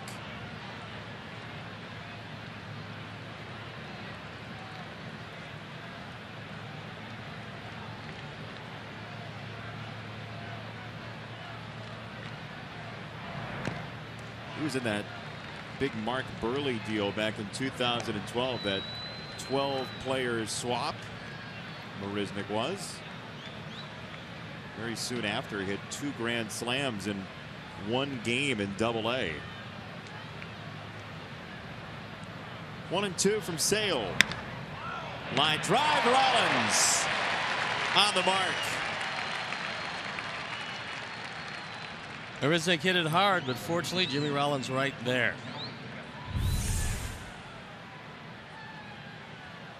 He gets a good piece of this one, but fortunately 2 outs. And this is a guy that I've worried about bunting all night. I'm kind of surprised he hasn't to this point. Major League rookie Tony Kemp in his 2nd Major League start hits it on the ground. Rollins has to hurry. 1 motion, got him. The 37-year-old legs and arms still work. Rollins gets him out of it.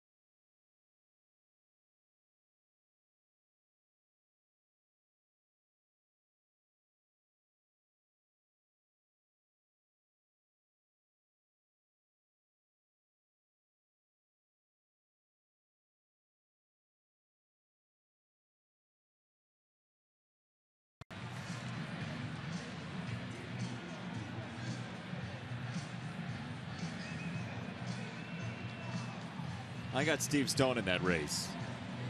No. But good thought. And we've got a new pitcher in this one. Scott Feldman on for the 11th time. He's 2-3. ERA just below 4. He has given up more hits than innings pitched. He is not overpowering.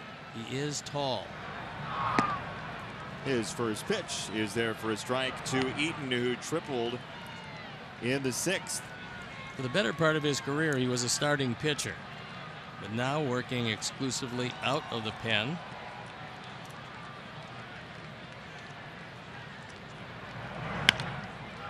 Eaton stayed with it, still wrapped it to second. Altuve, the looper, for out number 1. Just like we promised you earlier in the game, it's Miller time, brought to you by Miller Lite. And one of the aspects of the Sox game this year has not been speed, but tonight, Todd Frazier steals a base. It becomes very important as Jerry Sands drives him home for the first run. Then, Jimmy Rollins steals a base. It becomes even more important as Alex Avila hits a sacrifice fly and drives him home. That is the difference in this 2-1 ball game, so speed enters into it, as does our Miller moments.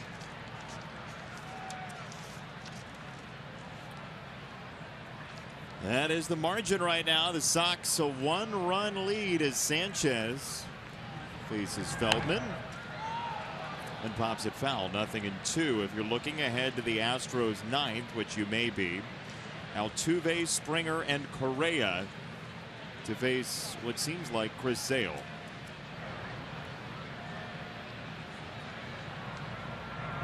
Scott Feldman will ever have a place in the hearts of the Chicago Cubs.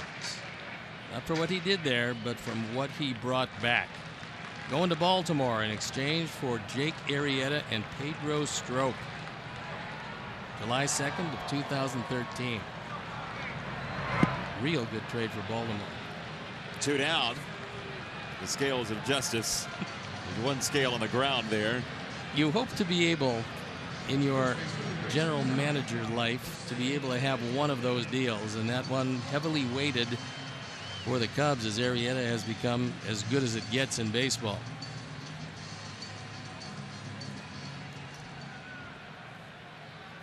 Two down for Abreu, who is 0 for 3.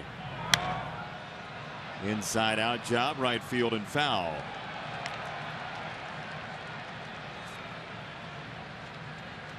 Well, Cleveland tonight is David Robertson is up and throwing, so still in question as to whether or not it's going to be Sale in the 9th.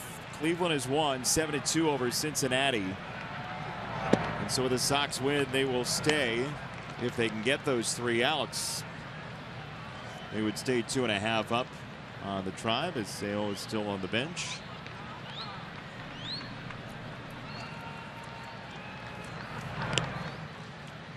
What do you think, Dr. Stone? I think quite obviously you give Chris Sale, if he wants to go out, the ability to go out. Also, what he does give you is a good chance to retire Altuve, but if he doesn't, it's a left-hand pitcher negating one of the game's best base stealers. So that also factors in the equation. 2-2 for Abreu. And I'm sure that conversation has already been had. So after Altuve, you've got the right-hander Springer, Correa, White, Gonzalez, Gaddis, until Valbuena. But if Chris feels like he's got enough, you let him run out there. He's your guy. In the air, right center field. And Springer has out number 3. 4 guys had 2 complete games starting play today. Will Chris Sale get to 3? Find out after this.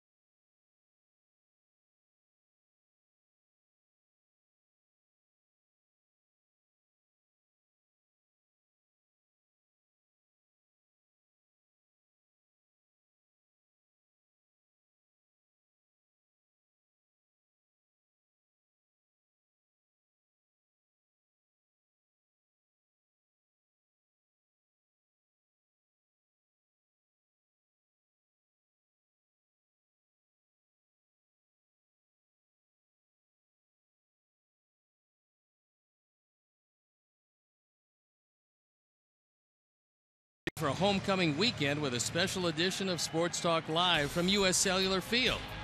The panel will preview an important weekend series with the Royals, so don't miss Sports Talk Live, presented by Chevy Silverado, tomorrow at 5:30 on CSN Chicago. Well, the question was to pitch or not to pitch, and Sale answers with strike one here in the ninth. Altuve showing bunt. You just want to make sure that Todd Frazier stays in. He was taken all the way. Fouled off, 0-2. Sale looking for his 11th career complete game. It would be his 3rd of the season, the most in Major League Baseball if he gets there. Altuve in the way, 0-2 outside. They're all big outs at this point because you're nursing a 1-run lead with 3 outs to go. But this perhaps the biggest, only because of his base running prowess. Major League leader in steals on 1-2. Altuve checks it up.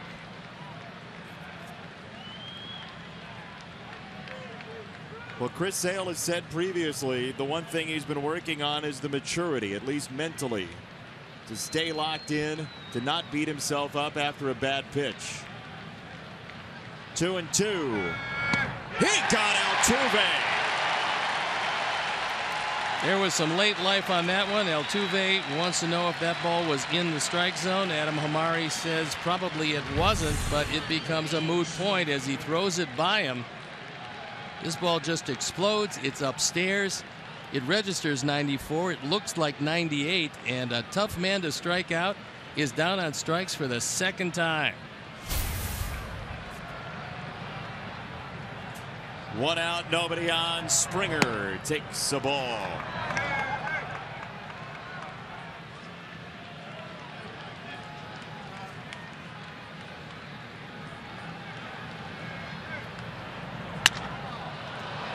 In the air to left. 1 on, 1 out for Correa. It was a good straight change. He broke the bat and got a base hit. It's off the corner. He has him out in front, but he keeps his hands back. With a tying run at first base.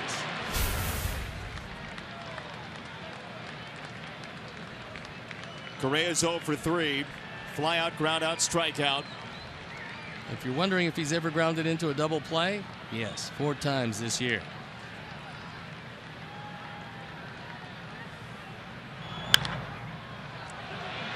In the air, right side and foul.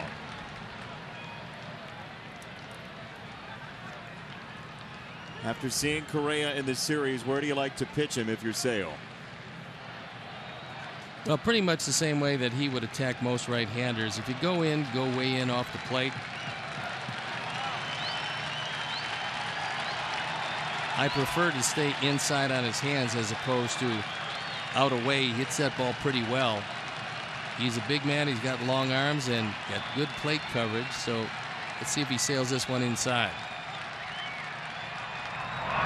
He does. Ball and a strike.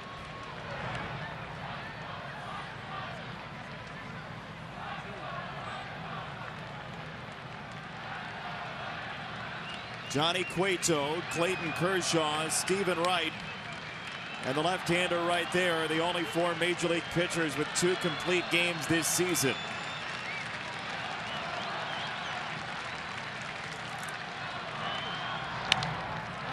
In the air, lazily hit. Melky the call, and the catch, 2 down. Good straight change by Chris Sale. He had a very dangerous Correa out in front. And the fans on their feet. And here comes Robin. He just wants to ask him and make sure they're on the same page in what they want to do with White.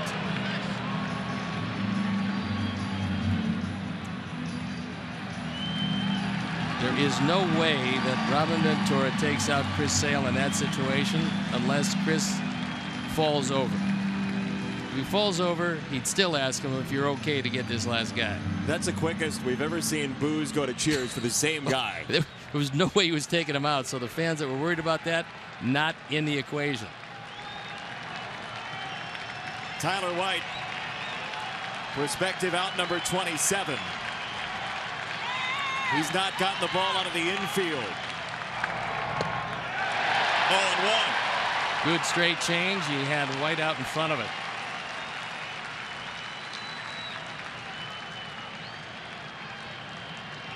In the back of White's mind, he took a called third down in the zone last time. He's not going to leave it to Adam Hamari to end the ball game. He could be expanding that zone down.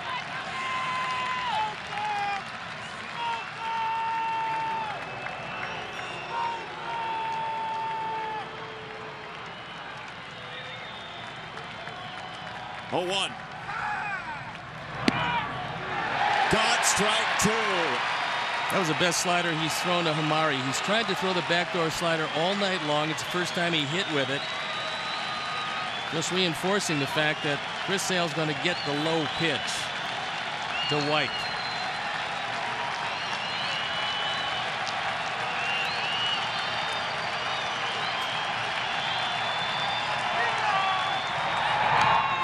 Bounce foul.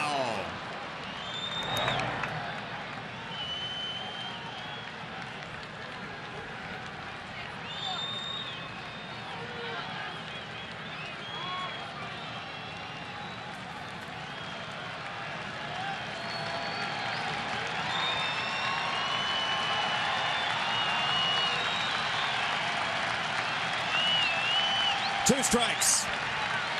Sale to White. Chris Sale's 9-0. His third complete game in the first 2 months.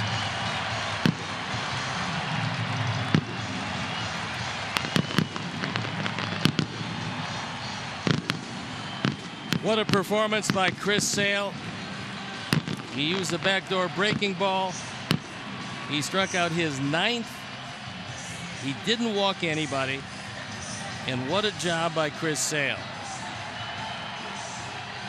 Well, that is the epitome of the stopper.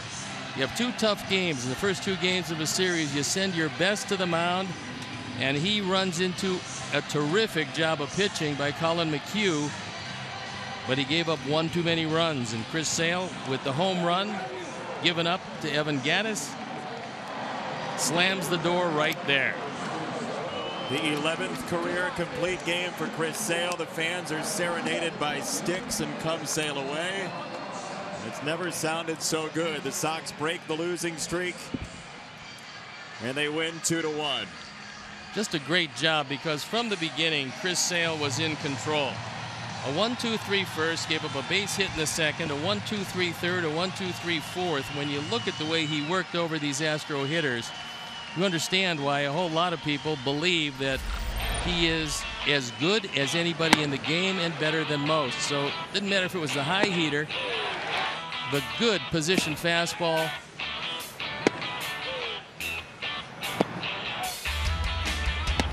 You're watching a master, changing eye levels, moving the ball in, out, changing speeds on everything, throwing sliders to the outside corner.